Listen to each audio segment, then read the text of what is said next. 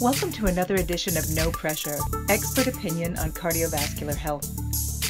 Today, AtCor's Rick Roughhead speaks with Dr. Lee Marcus from Preventive Cardiology of New York. Hi, Lee. Thanks for coming. Hi, Rick. Thanks for having me. I want to thank AtCor for having me talk about an important subject today. Yeah, so how's it feel to be right there in the epicenter of all this right now? Well, it's tough to be in New York, but one thing I noticed as an unfortunate consequence of an already terrible situation is that as a preventive cardiologist, people are neglecting to keep up with their preventive care, whether it's cardiology, colonoscopies, regular physician physical visits. People need to recognize that how important it is to maintain your preventive care regimens, which should really be the paradigm that people operate in. Prevention is really the way to manage medicine going forward. Yes, I agree with that. Absolutely. So what are the physicians, the researchers believe that hypertension and antihypertensive drugs have played a role implicated by COVID-19. Where do those drugs, mix in with COVID? Well, early on, it was recognized by scientists that the spike protein on the surface of the COVID-19 virus or the coronavirus binds to a receptor called ACE2, which is heavily involved in blood pressure and thrombosis management in the lungs, the heart, various endothelial cells and epithelial cells around the body.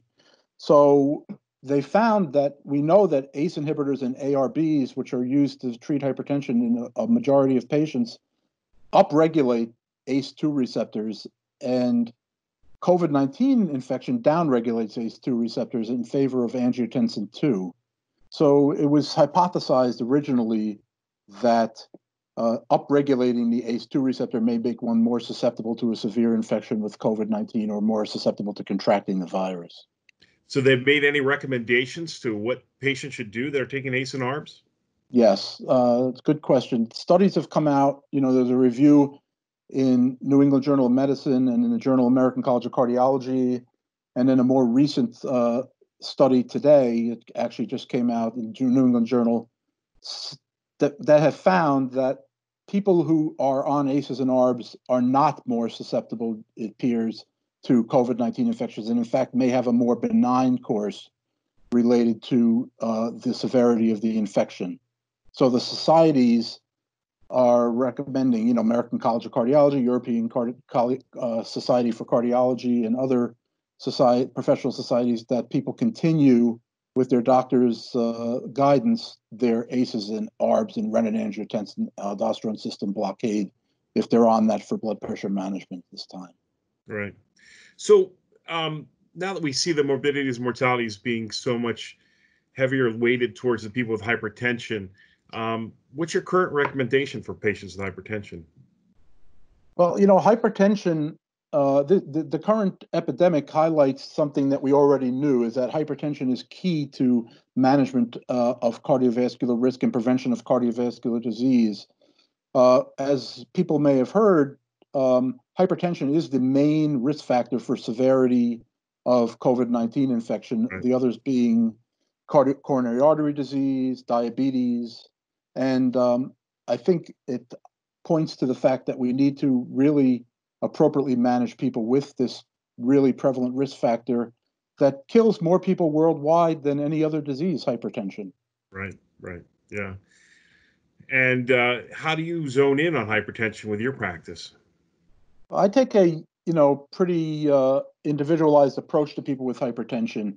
I think one of the problems with managing hypertension currently is that we consider hypertension as one isolated phenotype where people have elevated blood pressure and they're all sort of a uniform population of people.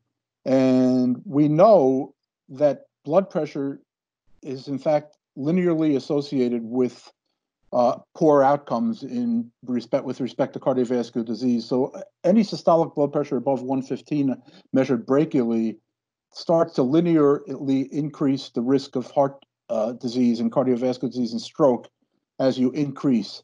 However, within those cohorts of people that are studied in large studies like SPRINT or various other blood pressure studies, there are people within those cohorts that don't respond to the treatment, and we need to really identify those people who don't have the physiology that fits neatly into a specific phenotype of hypertension.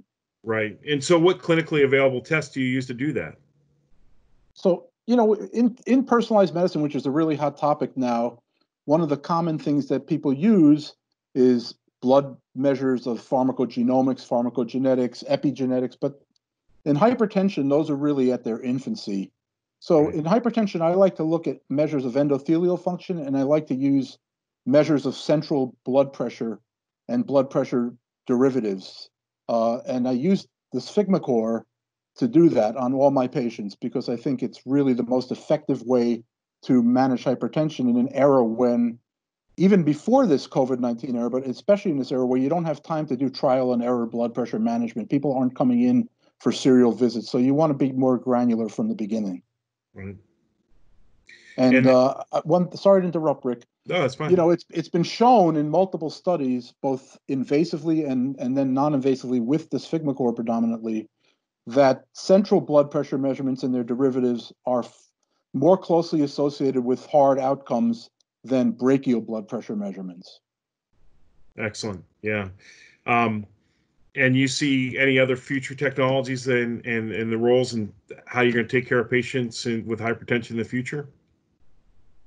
I really see the sphygmocor becoming a staple in people's practices once they overcome, the very limited sort of introduction to the product. It's really easy to use. It provides complementary information to brachial blood pressure, and it provides more granular information, as I said. Yeah. It does give you a brachial blood pressure, so you can ease your way into transitioning one's practice to using central blood pressure, such as augmentation pressure and augmentation index and arterial stiffness. And it's really a very easy technology and physiology to understand. And I think it benefits patients significantly in my practice of preventive cardiology. And do you think the recent outcomes or the recent problems with COVID and hypertension, do you think that's going to change people's beliefs on moving forward with hypertension, that they'll pay more attention to it maybe? I would hope so, because hypertension, as I said earlier, is the leading risk factor for developing heart failure in the world, and coronary artery disease. And coronary artery disease outcomes are far worse with people who have elevated central blood pressures, not so much as closely associated with brachial blood pressures, which are far more general. So I think it's going to be really important to manage hypertension appropriately, effectively, and try to use as the appropriate amount of medications without side effects that are cardiovascular related. Right, really get them dialed in. That's great. Well, thanks, Lee, for being here. Thanks for answering our questions, and keep our pressures low and hopefully no pressure. And thank you again. And until we see each other in person, take care. Thank you, Rick, and thank you for having me. Thanks. Bye. Thank you for listening to No Pressure from Atcor, a CardiX company.